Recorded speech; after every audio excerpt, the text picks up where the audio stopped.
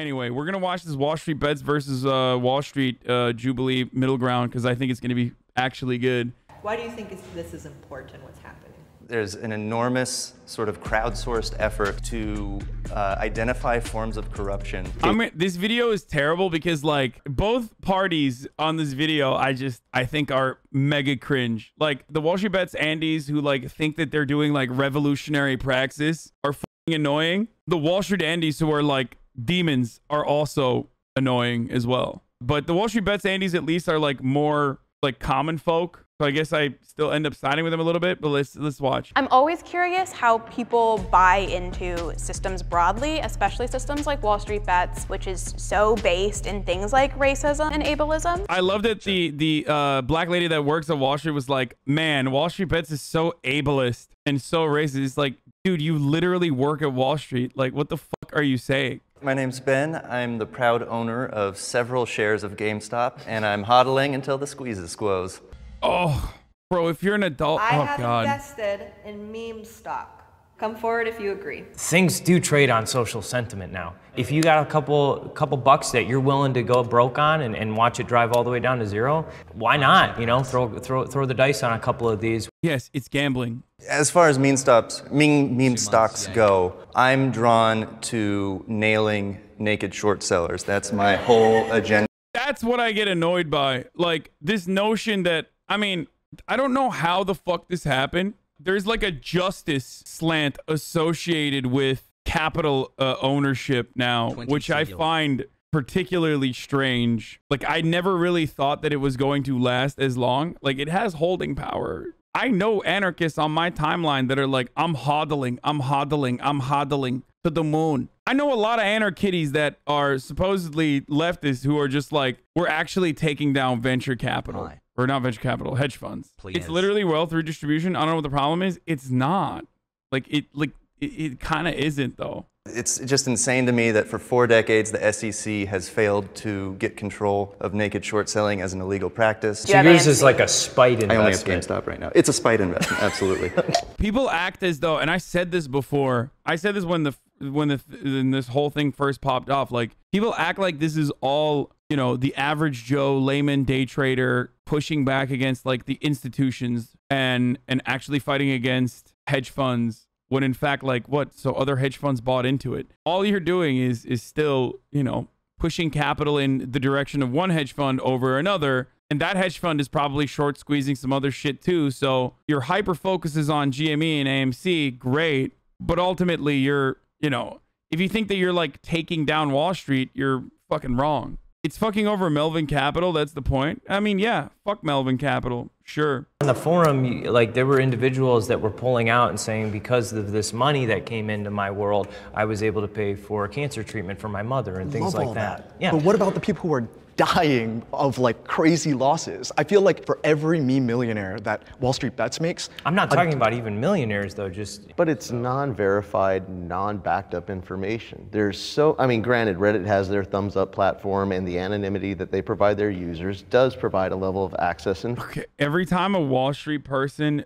opens their mouth, I lose it though. And I immediately find myself firmly planted on the Wall Street Bet side because it's like, it's purely based on speculation, but I mean, it's just gambling. It's the difference between fucking playing the roulette table versus blackjack. Guy on Wall Street saying, what about all the people that are going bankrupt? The fuck do you mean, dude? You're on Wall Street. What are you talking about? Are they unaware? I feel like there's so much. This reminds me of the execution squad strategy. Like there's so much division of labor and these sorts of fields on like Wall Street that like people don't recognize the impact that their immediate actions are having on people's lives. And what I mean by that is like in an execution squad, you don't know who has blanks and who has the actual bullets in order to not feel like you murdered someone directly, right? So it's kind of like that where that dude like literally does not comprehend that what he does for the most part is still bankrupting people on a daily basis. Oregon private equity deal teams are generally so detached from operations that we just see most people lose wage expenses on a balance sheet. And the most interaction we have with a company is a board meeting. There's an entirely different operations team. but you're still receiving information that has not been verified, that doesn't necessarily have the analytics to back it up. So why does WebMD exist then? You're not going to a doctor, you're not verifying anything right now, but you're going and doing your own due diligence on why you might be sick or how you're feeling. Okay, that was a terrible argument, dude. What the fuck? WebMD is not a good substitute for doctors. WebMD is terrible, dude. What the fuck? What? Number one, this whole GameStop thing started because of an illegal practice called naked short selling. I would say it's also a movement of crowdsourcing this enormous amount of investment knowledge and distributing it to an enormous pool of, there's 10 million subscribers now. Do you think the 10 million actually get that knowledge? No, not all of them, but I don't think 1% of them do. That's kind of my whole thing. Oh, okay. Like, I believe Wall Street Bets is a movement kind of like Nazism and communism and all these other bad movements. Good. I think it's a terrible movement. Yeah. What the fuck? What? Bro, what did he just say, dude? What the fuck? That was a wild take. I'm not okay with the fact that the main losers aren't the guys you're trying to like screw out of this like terrible, unethical practices. Melvin Capital lost what? But they immediately got bailed out by $49 billion. Citadel. And how many more giant conglomerate firms made bazillions of dollars while my good friends lost $1,000 here, $10,000 here? So I guess on a scale though, so you have this forum where people go around and pitch around decent ideas, whether great due diligence or absolutely none was done. And then you have, you remember a couple years ago, Wells Fargo creating the fake bank accounts? Like, Terrible. Oh, right. Yeah. why is there so much laser focus on accountability on this ragtag crew of forums and absolutely nothing changed on the Wells Fargo I'm there with you. Yo, these guys are so right, though. Dude, that's the best part about Wall Street Bets is like, yeah, they're annoying. Yeah, they fucking like worship Wolf of Wall Street. Yeah, they low-key are like, they would love to be like institutional traders, right? If they had the opportunity for the most part. But my God, are they so correct whenever it comes to like the lack of regulation involved in big banks? They're so right. They literally are 100% on the money, completely correct. Yeah, they are the same type of people. Chatter is correct. They are the same type of people. They just didn't go to Ivy Leagues. Okay, that's it. That's the difference. They didn't go to fucking Stanford or Columbia or, you know, Wharton. So they are just like, they're doing that from like a state school education level, which is still fine. But that's the big difference. But if you look at what's going on, the amount of risk that we have created just by these movements and allowing this type of influence to be made within our financial space, we don't even understand the repercussions of that. But at the end of the day, the underlying thing is earnings per share, revenue, how much money you can make. And come hell or high water, that's the game of the capitalistic free market systems. But if it leads to the downfall and bankruptcy of companies or institutional investors and companies falling out, going into bankruptcy, what type of instability does that create? Oh, shut the fuck up, dude. Fuck you. Oh my God, dude. Oh, yeah, good luck. Good luck getting the average Joe on your side with the point that you're making when, like, literally most average Joes would look at that and be like, fuck yeah, dude. You think this system has been kind to the average American, to the fucking layman that, like, only is loosely tied to the stock market by their 401ks? Motherfucker, there is no shot. You're like, they're gonna start. I'm salivating now. Like I said, every time the Wall Street guy opens his mouth, I'm like, oh, great, yeah, fully on board with Wall Street Bets to the moon. Fucking keep hodling AMC, baby. Oh, what kind of instability will you create by these, like, by trying to hurt these too big to fail institutions that we've literally created, that play the fucking, that design the rules of the game so they can change it in every way they can. Of course, then you legitimize the talking point from the other side, which is like, we are trying to disrupt the system. Are you actually concerned that could happen and that would be catastrophic for the average American? No, not for the average American, but I think the average American who is taking their stimulus package and investing it into GameStop. And okay, that's two separate things. That's bullshit. No, he straight up went back on his take. No, the original fucking admission was it's going to ruin, like, these big, you know, these institutional traders, like, you know, hedge funds or whatever, and that's going to disrupt the system because the system is, like, literally built by those hedge funds, and his system is literally built by Wall Street. And then as soon as he turned around, he's like, do you think that's actually going to happen? He's like, no, it's the average American I care about that's spending their stimulus package, you know, on holding and going to the moon. Why did you just do that? Why didn't you just say it with your chest and be like, yeah, I think that these big hedge funds and whatnot, if they were to be tampered with or tackled because of the way that the market is designed, it would hurt the entire economy.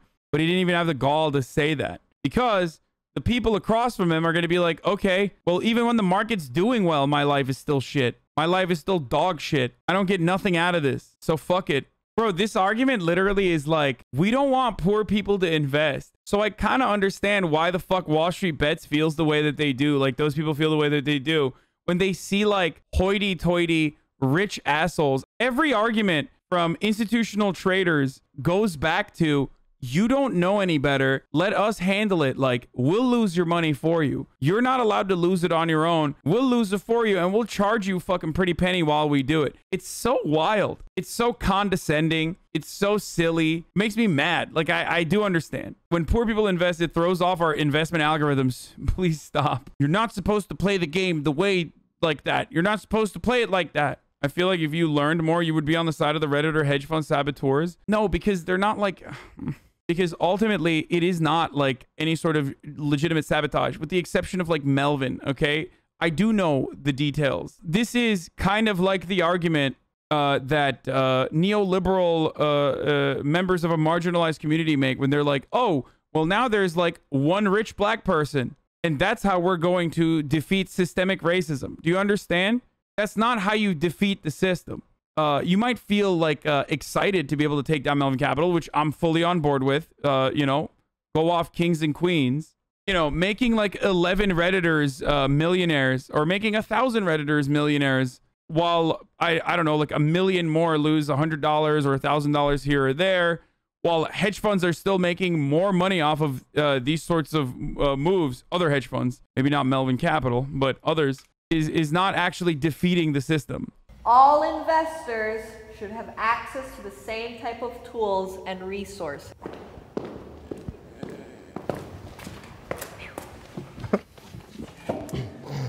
I wish I had the same information as those Congress people who went and sold all their stocks right before Trump announced the pandemic to the public. Like, I can't hate on this guy. He's right. They might be annoying, but the Wall Street Bets guys, in a lot of instances, whenever they criticize Wall Street, are right, because Wall Street is demons, dude. They're fucking doing demon shit out there. I don't think the solution here is going to actually be trying to become a millionaire on your own through the same vehicle or through the same institutions, while maybe taking down one hedge fund, potentially. Politics, political structure, I mean, level of information based upon national security, kind of hard to exchange when you're working within a government agency. If they made those moves, we can talk about the ethics of that later. Yeah, blind trust don't exist. It literally doesn't exist, guys. There is no way that politicians could, like, I don't know, have no say over what kind of money moves are made while they're in the process of doing politics, and having access to information that is literally not available to the public, which is literally insider trading. Like, what they are doing is literally unethical and should be illegal, but unfortunately, there is laws against it being illegal. This dude is crazy, dude. I wholeheartedly believe in reality. We live in a plutocracy right now. The government is controlled for and manipulated and used for by the wealthy. So I think there is a level of green privilege and plutocracy, and with having lots of money and power, there is certain information that's streamlined to people in higher positions than your average person. Therefore, all of the tools aren't being given to everyone equally on a playing field. When it comes to the information, the analytics, and the actual statistics that are out there and available, they are available to the general public. Well, you say that, but then Enron would literally make calls to Wall Street and tell them to do blackouts in California, and they would manipulate the stock price, and then they would short it and buy it when it would dump it, when it would tank and go up. How can you sit there and go, that's an equal level of information being given to everyone? Is that information? But is that information or ethics? Oh my God, I hate this guy. I hate this guy. Oh, come on, dude. Come on, you're getting rolled. You're getting rolled by a dude who learned talking points from a Reddit thread. Just hang it up. Just hang it up. Oh, is that ethics or information? Like, what are you talking about? It's the ethics of information distribution. Lost to a Redditor, by the way. Fucking absolutely rolled by a Redditor. You hate to see it, but also you love to see it. But at the end of the day, it also matters about the timeline. If I take the time to do the due diligence, even though he has all that information, and it's the difference between getting the proper cancer treatment 2 weeks down the road or immediately, that's vital information that that person needed to know in order to get the treatment. Exactly. Trading is... So you're highlighting that a subject matter expert should realistically have more access to the information in a more time-efficient manner than a layman. Well, it's not time efficient. They just took the time to do it. I see how you're positioning that. What? The argument isn't about like whether fucking congresspersons should have information that's not privy to the public, dude. The argument is literally acting on that information. What the fuck is he saying right now? That is not like, okay, the other dude got rolled because the other dude, or seemingly or functionally, is getting rolled because, like, I think he's just arguing on talking points that he learned off of Reddit. Whereas if he had like the groundwork and a solid foundation to launch these arguments off of, he could just literally turn around and be like, well, what you're saying is ridiculous. We're not having a conversation about whether fucking politicians should know things that the public doesn't have knowledge to. What we're saying is politicians shouldn't be able to act on said information by enriching themselves. No one is saying that, like, there shouldn't be classified information within, like, levels of government or, I don't know, in certain organizations. But at the end of the day, if you're someone that has enough knowledge to utilize the information just as efficiently, why do I have to wait because you have a certification or because you have a doctorate or because you have higher education? For the same reason you can't fly a plane. You're not qualified, you didn't do the work, you're not. Oh my God, dude, it's not the fucking same, dude. Fine, but would you agree there's very terrible pilots and there's very good pilots? Of course, there are, but they're all qualified, they're all certified, and they've all done the work to get there. Yeah, that's precisely why Wall Street never fails. If pilots just kept exploding every plane like once every 4 fucking years, no one would be flying, okay? Like, absolutely no one would be flying on planes. Every 4 to 5 years, planes just explode. Like, it's not even a roll of the dice. You know that, like, you don't know exactly when it's going to happen. Every 4 to 5 fucking years, you're just traveling all the time, back and forth. You're on a plane.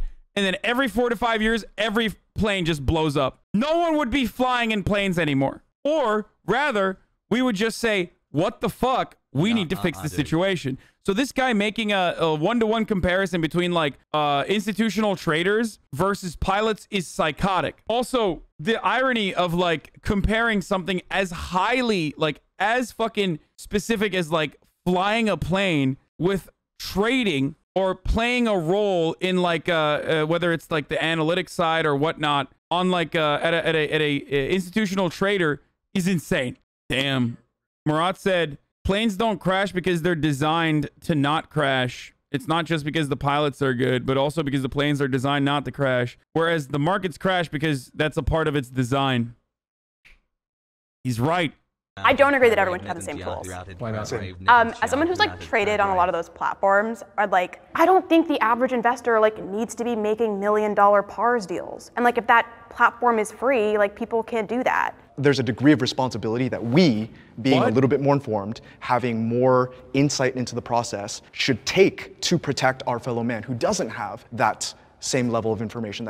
Bro, they're literally fighting for their lives over here, okay? In a way, like, it does threaten their existence. If, like, if retail traders can, like, move money and easily trade like institutions do, then, like why would day traders just go and give their money to someone else who's like, no, I got this, bro, I swear. Literally saying that they should be able to make millions of dollars while others can't for no reason other than the fact that they participate in the exact same tactics as r/WallStreetBets. Yes, but they also got an education and a certification to be able to do so. That's it. They're just ahead of the game because they went to the right school and they got the right certification and worked through the ranks. So that's why they have the capability of making these like risky trades, or at least leveraging it with like or hedging it with like less risky trades as well on top of the risky ones, which they certainly still do. I know people personally, like my family has lost quite a bit of money because of barbershop information. Damn, bro, it seems like they don't fucking value your opinion. You know what I'm saying? This motherfucker's like, sorry, you need to pay 5% for me to be able to give you financial advice. So